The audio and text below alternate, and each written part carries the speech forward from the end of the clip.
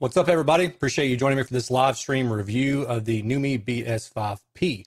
If you saw my review last month of the speaker, you could tell that I was not happy with it, and quite frankly, it was just terrible. The story goes that Neumi saw my review, they reached out and said, hey, that's not at all what we planned on doing, and let us do some things, work some things in the background, and we'll get back to you. So they did that.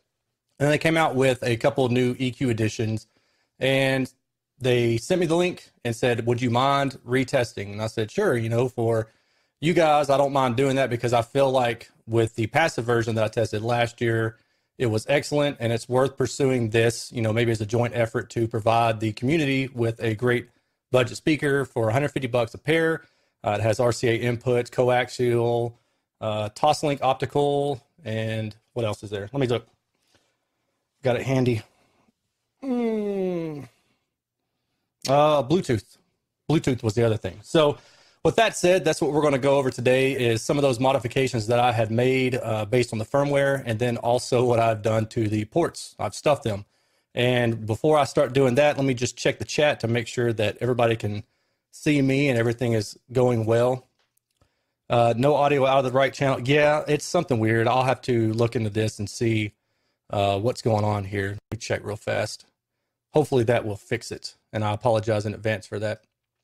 This streaming app is sometimes a little bit wonky, and that's the thing that happens when you go live. You run into little things here and there, but let me know if that fixed it. Hopefully that will have taken care of it for everybody, and I'm going to check a couple other things before I keep rolling through here. And all right. So with all of that said, I'm going to go ahead and pull up my website. And if you have any questions as I go, I probably won't be able to see them as I'm talking in real time. So maybe just hold them until the end or type them up and then copy and paste them somewhere and bring them back up to me a little bit again later on. And with that said, let's see here. I'll go ahead and throw this screen up real fast. Hope you guys are doing well, guys and girls. If I've got any females who are into audio, got to get everybody. And oh, that was a fail. All right, take two. Chrome tab, Neumi. There we go. You all should be able to see the screen now. No more technical difficulties. Left channel. Yeah, I can't really do anything about the channel inputs here. It's just how it is. And I'll probably need to buy like a splitter or something for this because it's actually only going into the left channel right now. So I'll probably have to clean that up in post or something, but we'll see. At any rate, so let's look at the Neumi BS5P. This is it. If you haven't seen it before, if you missed my previous review, I wouldn't even worry about going back and watching it. It is a 5-inch, mid-range mid-woofer, and then a 1-inch dome tweeter. Don't know, what is this? Carbon fiber maybe on the cone. I don't know. I don't keep up with this stuff, to be honest with you. And you'll notice I've stuffed the ports with some egg crate foam. And why did I do that? We're going to talk about that. On the back, there are the inputs and outputs. And as I said, you can see the, what is this, coaxial, optical, left-right analog, and then it has a little speaker out. Because while this is a powered speaker, what you do is you power, you run power into the one unit, the main unit, and then you run speaker level out or speaker wire out to the other speaker, and that's how you power the other speaker. So only one speaker really, I guess, is powered, and the other one is passively amplified, if you want to say it that way. And with that all said, we are at the Spinorama tab on my website, which is aaronsaudiocorner.com. And this is where I talk about, the clippable near field measurement system. And that's what I use to measure the response of all the speakers that I test. And if you're curious to learn a little bit more about it, you can go and click this link and watch the interview that I did with one of their designers, Christian Bellman, who is a genius. This is a picture of the speaker on the stand, and actually this is from the last round of testing that I did. I think I have a newer photo of it. And then here is some information about how it was tested. So the speaker was tested with a microphone placed between the tweeter and the mid-range as a state to do in the manual itself. Let me get some water here from Go Sparse. All right. And single RCA input was used. Volume was set to whatever the default volume is when it's powered up. And I did not use the grill because these do come with grills, but I didn't test it with the grill. All the testing was done per the CEA 2034 standard. And if you want to read about that, I have a link here. You can go and actually download that standard. And then here's where I get into the meat of this test. Right here, I talk about the different EQ settings. So factory EQ is basically how the speaker was sent to me by default, except for the speaker was sent to me with the tweeter wired in reverse polarity.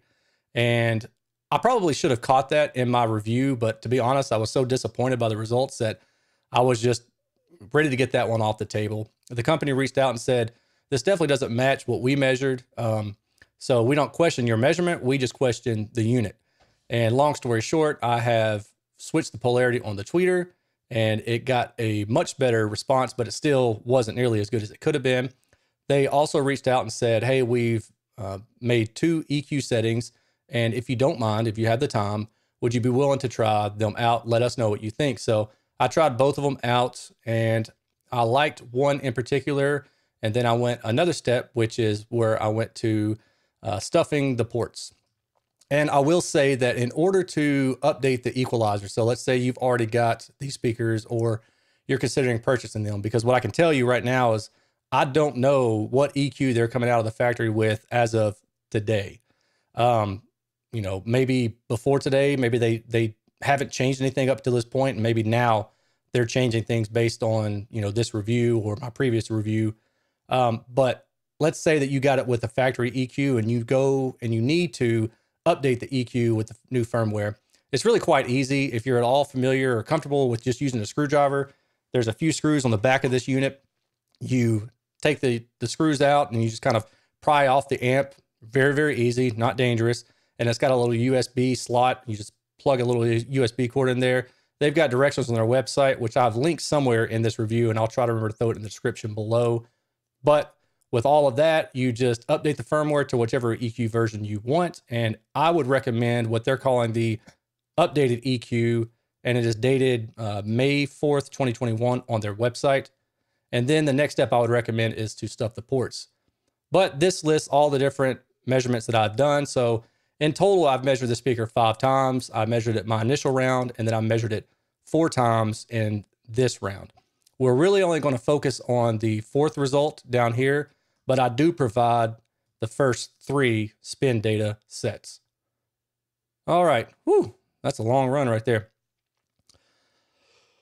Whew. Okay, so the first spin data set, I'm going to scroll right back up here, is what they're calling the factory EQ. And this is after I had flipped the polarity back to the way it should have been when I received it. And as you can see, you know, it's really not bad initially, and I don't have it here, and I'm not going to go backtrack and find it, but initially when I measured the speaker, there was a huge suck out right in the 1 to 2 to 3 kilohertz region, and that was due to the polarity being out of alignment on the tweeter. But flipping that back around, you know, leveled off the response a good deal more and got me back more in line with what I expected to achieve when I initially got the speaker. And now we're going to go on to the next step, which is what they're calling the flat EQ, which is with all of their disabled on the amplifier itself. And as you can see, you know, it's actually worse. So between the flat EQ and the factory EQ that is sent to me, the factory EQ is better. Then the third test that I'd done was with their updated EQ, and this really smoothed things off. I mean, quite a bit. It's much more linear now than it was ever before, but we still have some pretty significant cancellation effects from the ports. And how do I know it was for ports? Well, that was pretty easy. I just stuffed the ports and then I remeasured, and this is what we have now. Look how much smoother this response is. Now, you know, on a whole, if you're looking at this, I was really impressed. If we could get rid of this 1 kilohertz, 900 hertz region, that bump, because it's wide Q, so it's going to be audible.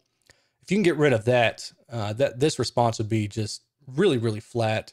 I'm really impressed with this. Again, the speaker's $150 per pair, powered. As far as hiss goes, because somebody did ask, and I forgot to address that before, they do have a little bit of hiss to them.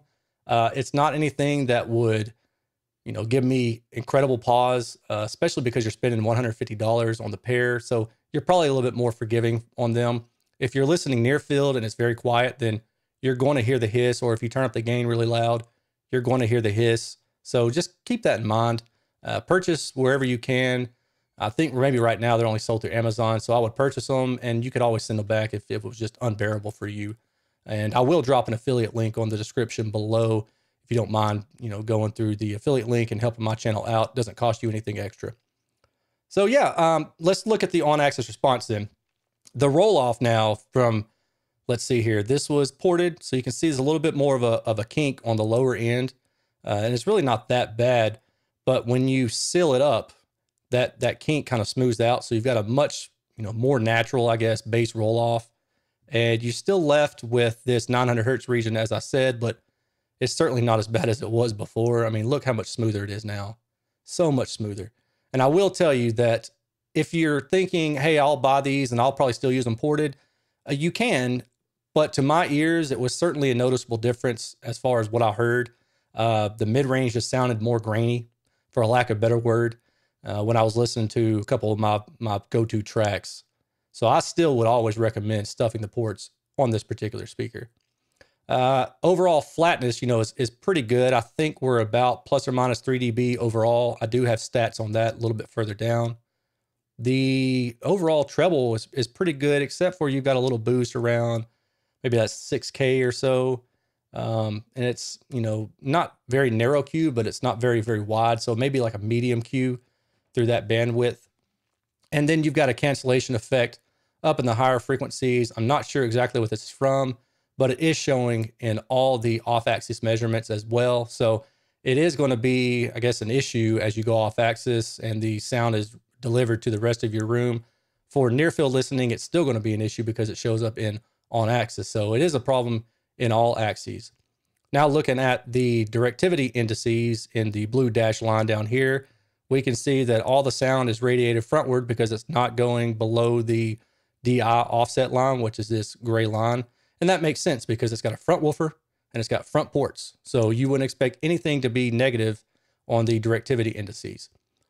And we can see that we're trending upward, and then around maybe 800 hertz, you kind of take a jump.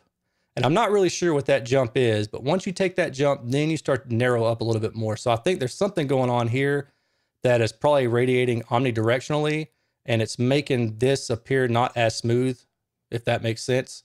And I know my mouse isn't showing, so I'll try to call out the frequencies here. What I'm talking about is in the 800 to 800 hertz region on the blue dash line at the bottom. And, you can see you're kind of flat, and then you start to go up in response into about 2 kilohertz. Then when you get to 2 kilohertz, that dash line starts to narrow back or dip back down in response. And that's because the radiation pattern is getting wide, because that's where the tweeter is coming into play. So the directivity matching at the crossover region is not great. It could definitely be better. But again, I'm kind of trying to weigh the fact that we have, $150 bookshelf speaker, and it's powered, and it's got all these things going for it. That might offset the total, inaccuracy of the speaker as a whole. But all of that said, I still think it's a really good overall response.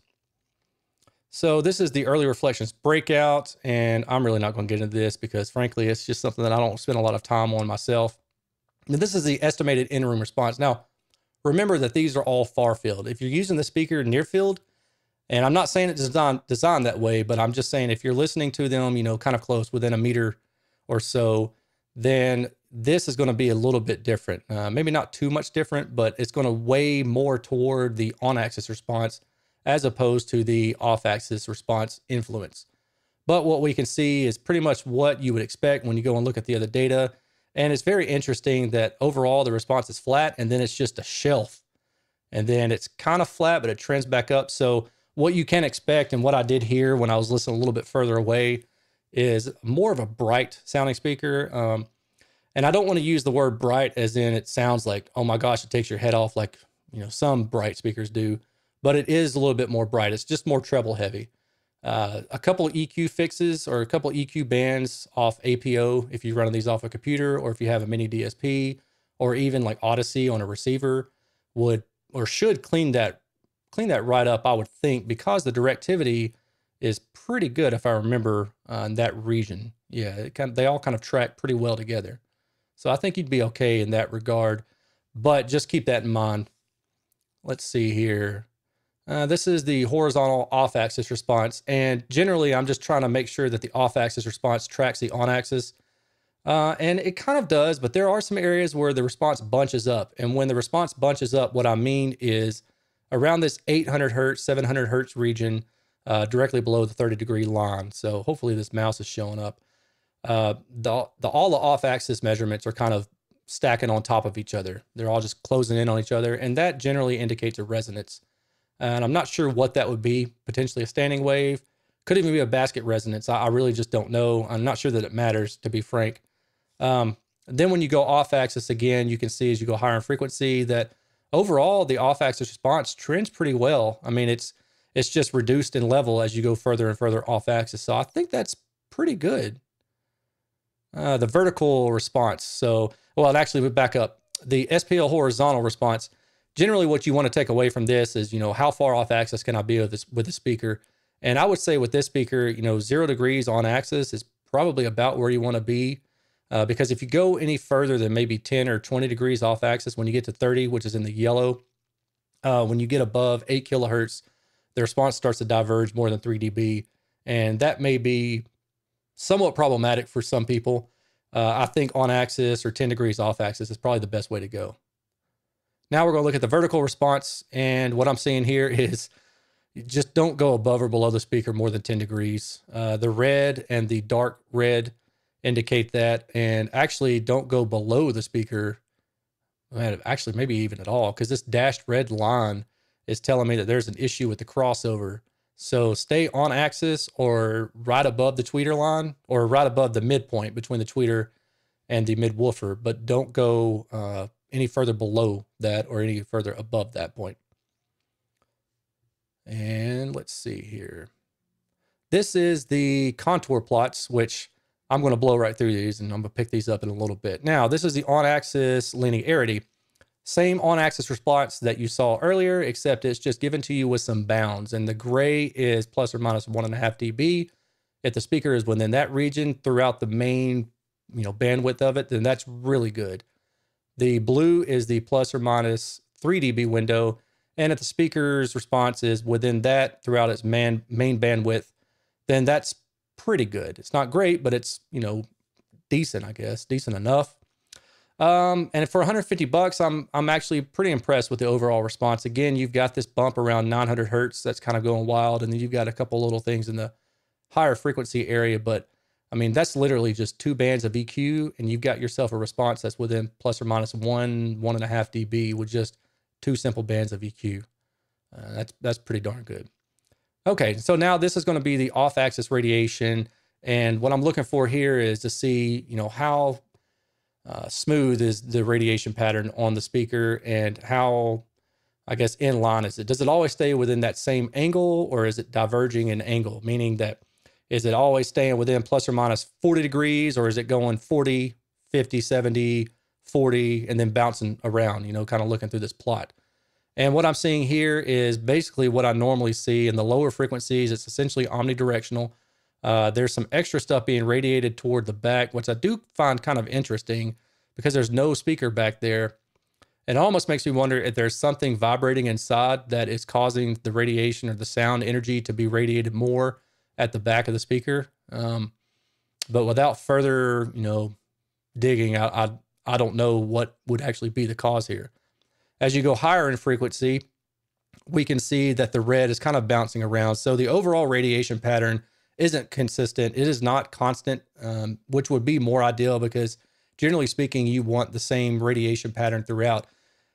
Not necessarily saying that it has to be, plus or minus 10 degrees or plus or minus 90 degrees, but you want it to be within the same bounds throughout, because that way it's spreading the same amount of energy equally into the room, rather than some frequencies are going to be bounced off the side walls at a different angle than other ones. And then that's going to mess with the overall tonality of the sound stage. And then let's see here, the vertical globe. So this tells me what I'm looking at here, negative 10 dB or negative 10 degrees down here, plus 10 degrees. So if you go up to 30 degrees, you are definitely encroaching on the crossover phase issues. If you go below 10 degrees, it's the same story there. So ideally, you're going to want to stay in this 0 to maybe plus 10 degree window. And it actually looks from this that somewhere in that area, maybe even the 10 degree window above, might be more linear. So that would be interesting to dig around a little bit more into. So my suggestion there would be, like I said before, just put the reference plane, which again is the mid and the tweeter center point, put that on line with your ear. And if you need to move it a little bit above or below, try to go above it, but no more than 10 degrees. Harmonic distortion, this is where things get a little bit hairy. 86 dB at 1 meter, not bad actually. It's below 1% THD mostly, which is the negative 40 dB line. The interesting thing that stands out to me though is in the mid-range, you've got some higher order harmonics that are peaking here. And when I went to 96 dB, you're not seeing those higher order harmonics peaking to the degree that they were before. Now everything's just kind of stacked on top of each other, and the overall output or the overall distortion is increased by, I don't know, what, 10 dB? So now you're above 3% THD throughout the mid-range. And I will say that I heard that. These speakers, in my opinion, based on what I'm seeing in the data and what I heard, is that you don't want to listen to these in the far field at loud levels. And by loud, I would say that I would try to keep this within, for a stereo pair, I would ballpark it at maybe 90 dB at a few meters, but I wouldn't go any louder than that if you have to go up to 4 meters. And really, you probably just need to be looking at a different speaker if you need to be listening loud and from a far distance. So let's see, near field response. Who cares about this? Doesn't matter right now. This is the compression test. So I will say that I did not do my short-term compression testing on this because I honestly just forgot, and I had taken everything down and I really just didn't feel like going back and doing it again. I do have that for my previous test if you want to go look at that.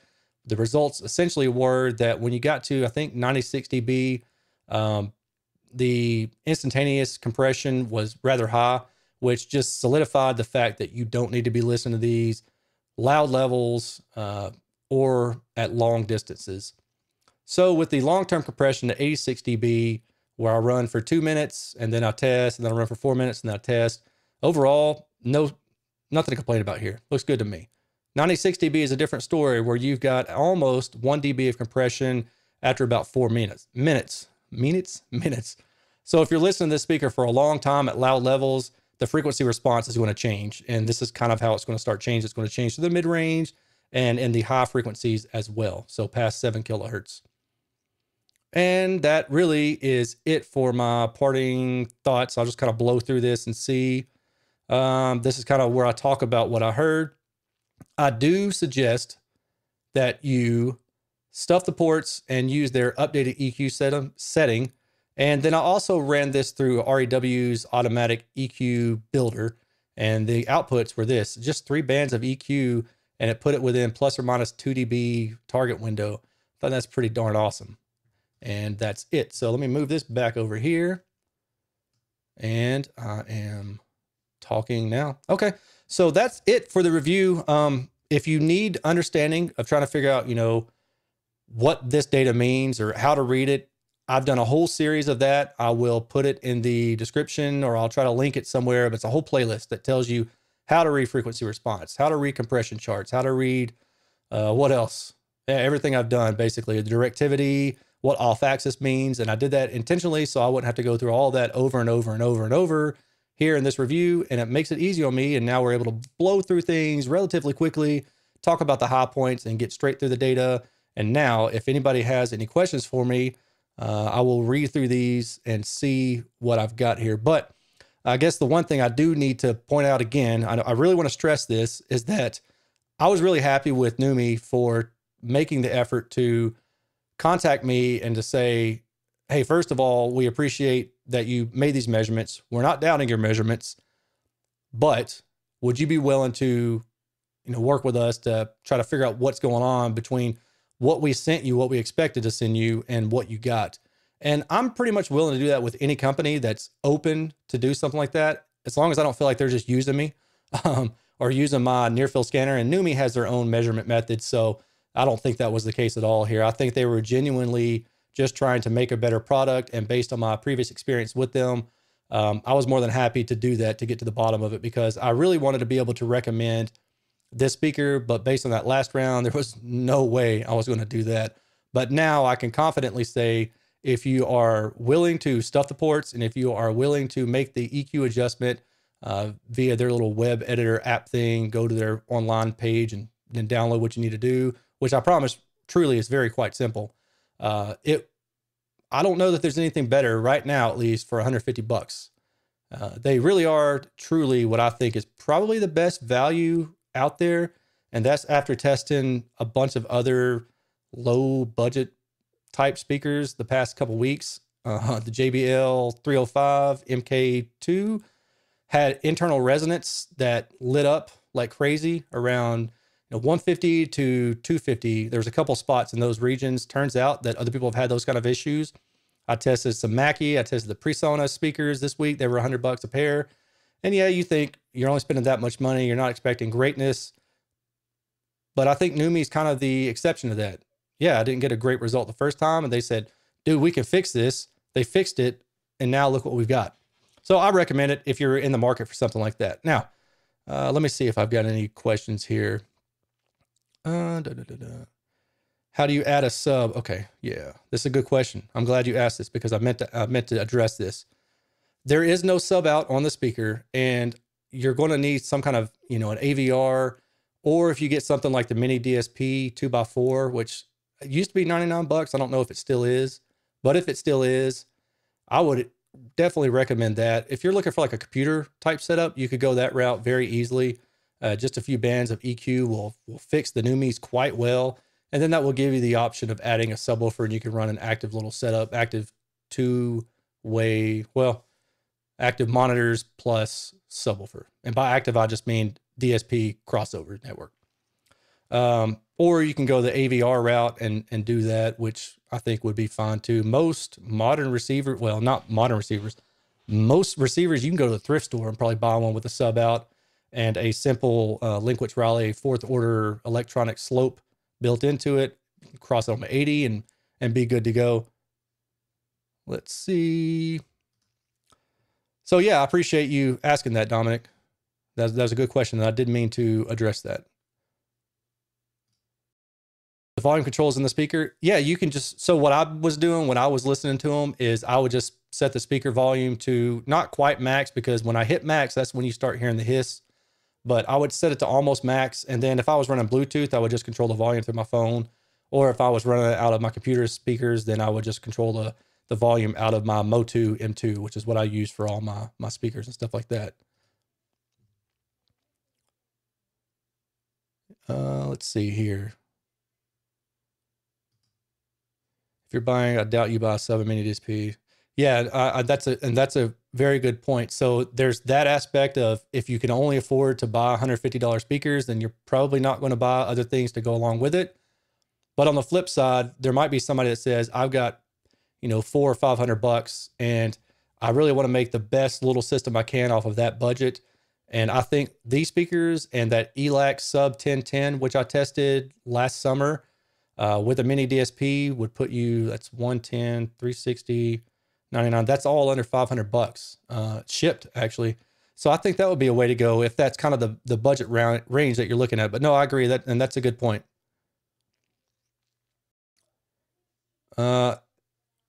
Compared to the passive speaker that I tested, so if you go and look back at the review, what is it? They're flat.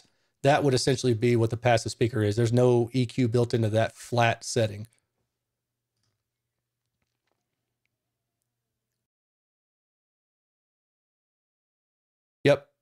Yep, that's true. These are a good sound bar for TV. Hey, Chris, dude, I appreciate the $5, man. That's awesome, dude. I appreciate that. These are a good sound bar. So that's the thing, man. I want to get into testing sound bars too. The problem is that some of them are Bluetooth only, and I don't have the means, or I say Bluetooth only.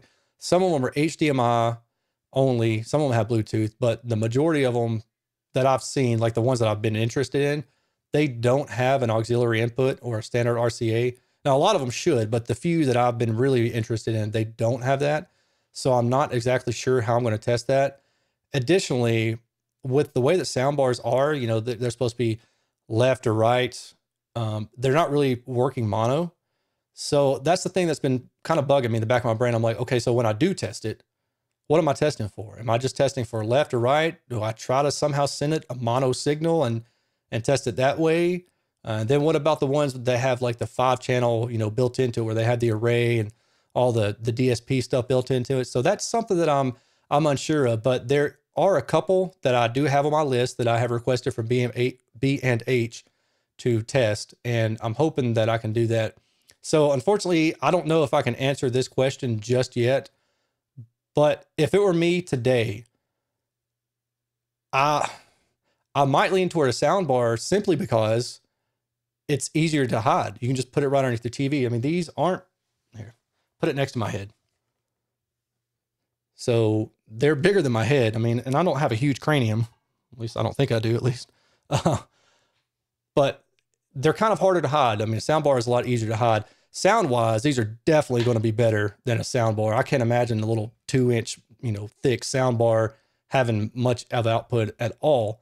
But if you're trying to go for something for the aesthetic of it and maybe just better sound than the TV speaker, soundbar might be the way to go. I really don't know yet, to be honest with you, man. No.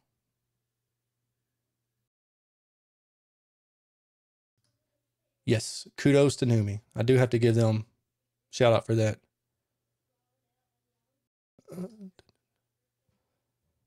I need somebody here like to talk or to sing while I'm going through these.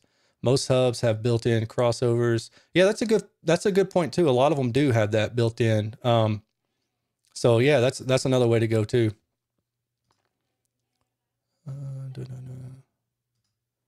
Will Neumi be making a non-ported? Jason, what's up, buddy? Will Neumi be making a non-ported version? Also, any chance they would develop what they have given? I'll give him my tool. Hold on.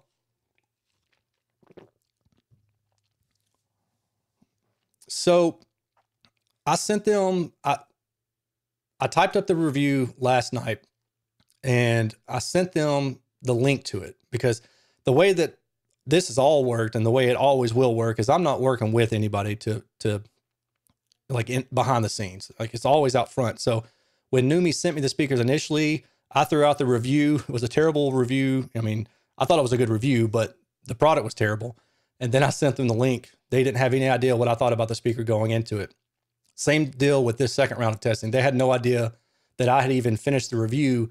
I just dropped in the link. So I saw they replied to me, this morning in the email, and they actually did say that they will consider providing ports, like a phone port to plug up their, or I'm sorry, a phone plug to plug up the ports when they send out, you know, not newer models, but more models. So I don't know if they're going to do that, but they said they were going to consider doing that. And I would recommend that they do.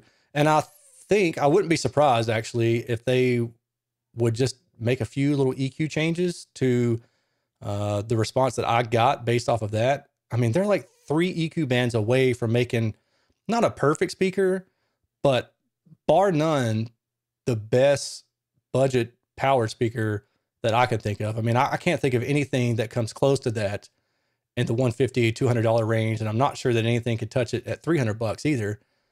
You'd have to get to more money before you get close to that kind of response. Let's see here. Do I recall the retail price of the flat audio? Cole, is this directed toward me? Because, so here's the deal. If this is directed toward me, so the speaker is shipped to you as is with the standard EQ from last year when they developed the product. But if you want to flash it, it's just a download. It's a firmware flash. You just download it, plug it in, plug the speaker board into your computer via USB, and you just flash it with whatever EQ you want to do. And it doesn't cost you anything extra at all. I have no idea, man. I mean, I could take it apart and look, but it's probably not anything that's great. Maybe. I really don't know.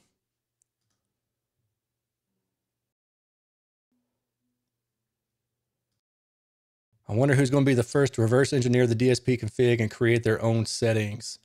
Um, well, so actually on Audio Science Review, when I post the data, there's a couple guys that I'll post the graphics and then I'll also post the raw data. And what they do is they take that raw data and they'll generate their own EQ bands out of it.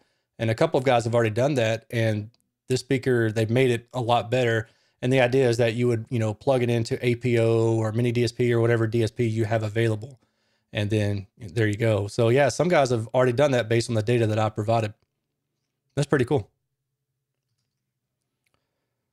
Thanks for doing this for them. Now we have a better speaker for the budget. Yeah, absolutely. And that's why I did it. The whole spiel I gave earlier, I was happy to do this, go the extra mile, I guess, and try to, resolve the issue and provide us all with a much better product in the end.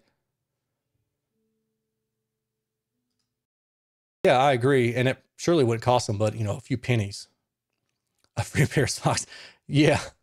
I mean, good thing I had that old nasty foam around. And the funny thing about it is I keep like a tub with all sorts of things for my car audio, not my car audio days, but like for my car audio projects. And one of those tubs is just foam, egg crate, mass loaded vinyl, CLD, all that kind of stuff is just in a big old tub. And this foam it was mixed in with polyfill. So I had like white strands of polyfill just covering all over it. It's pretty funny. I actually had to pick all the polyfill off before I took a picture, and I don't think I got all of it.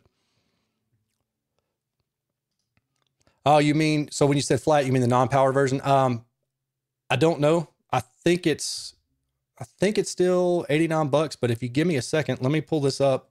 I'm actually going to Google this for you right now. Neumi BS5. Da-da-da-da. Da-da-da-da. Da-da-da-da. Da-da-da-da. Da-da-da-da. Let's see here. Okay. Yep.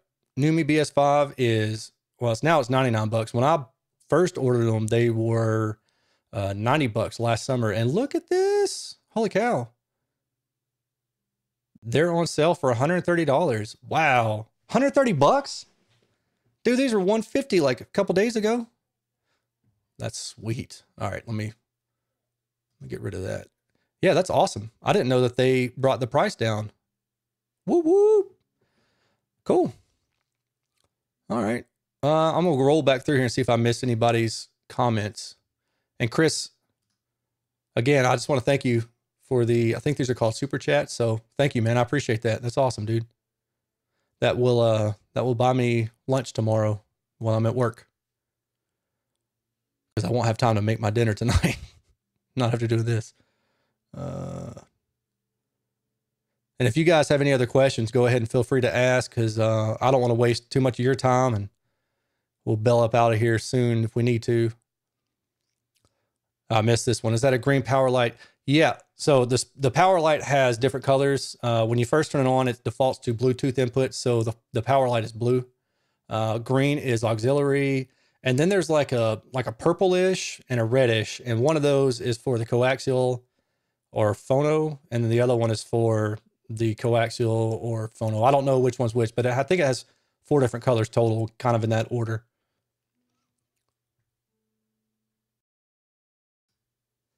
Yeah, the mono. So this about the audio of this thing. Yeah, I don't actually have that. Yeah, I'll have to figure out what I can do. So when I make my videos, not live ones, but when I actually go through and edit them, I always have to mix it down to mono before I kick it out. I'll have to figure out some way to do that if I'm going to continue to do live stuff, but maybe there's something else I can do on later. Okay. There is a master slave. Yeah, kind of, if you want to consider it that. On the back of it, the one unit is just the powered version. And then at the bottom, you can see where it says speaker out and the little tabs. I'll try to point to it. Yeah. Right down there. So that sends power out to the other one. That's just like a passive speaker on the other one. I haven't looked, but do these powered versions have the DAC built in. Yeah. What was that? I can't remember what the sampling frequency is, and I may have mentioned it in my other reviews, but it does. Yeah, it does. I just don't recall what the specs were for it. Yeah. Yeah, you got it. Yeah, I want to say it was like 40, no, maybe 24-bit, 96 kilohertz. That might be it, but I should be on their website. I don't recall. Well, cool. All right. Well, hey, if any of you guys have any other questions, let me know. I'm gonna give it like one or two more minutes, just to make sure you can get them in if you have any, and otherwise I'll bail up out of here. I was wondering if there's much of a difference, the one with the amp versus the passive, since you measured. Yeah, no, there's not. I actually measured the other one, the first round of testing that I did, because I wanted to see if it was still having some of the same issues, which I thought were the port resonance. And I also tested that one specifically so I could run an impedance sweep on it and overlay that with the the frequency response to see where those things lined up. Because usually when you have both, it's very easy to tell what's going on as far as like a standing wave or port resonance, or if there's an acoustical interference, maybe like the tweeter waveguide or something like that. I mean, those are the kind of things that you look for and are separate from the impedance in most cases. So yeah, as far as I could tell in my previous round of testing, the passive is the same thing as the powered. It's just got the power built into it, and it has probably that long of a line of cord running into the passive crossover, because these are not active speakers. They are passive speakers with the amplifier built into them.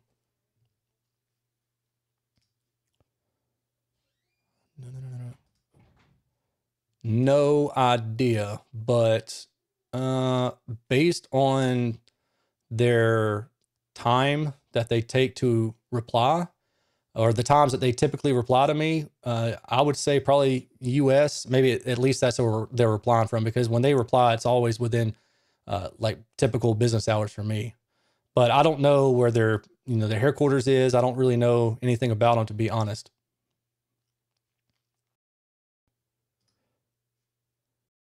First album, I don't know. I'll have to try it one more time. You get it? Did you get it? I hope you got it.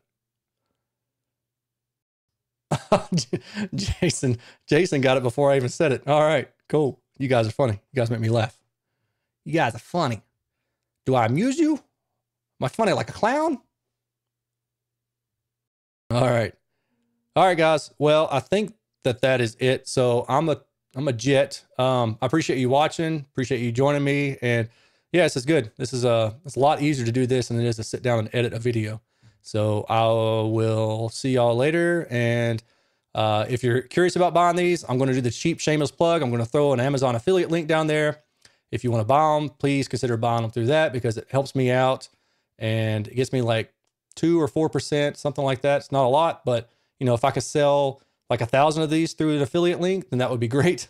And you guys know that I'm not shilling, because the first round of testing, I said, don't buy them.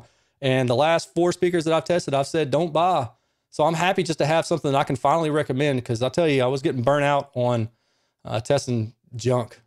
And ironically, I just tested another piece of crap that I've got to do a review for too. It's like a Donis or Donnie or something. I don't know. I keep trying to find diamonds in the rough, and they're all just rough. None of them are diamonds. So anyway, all right. Well, we'll talk to y'all later. Take care. Peace. Let me go click this end stream button. Oh, I said peace. Good. All right. Y'all take care. Peace.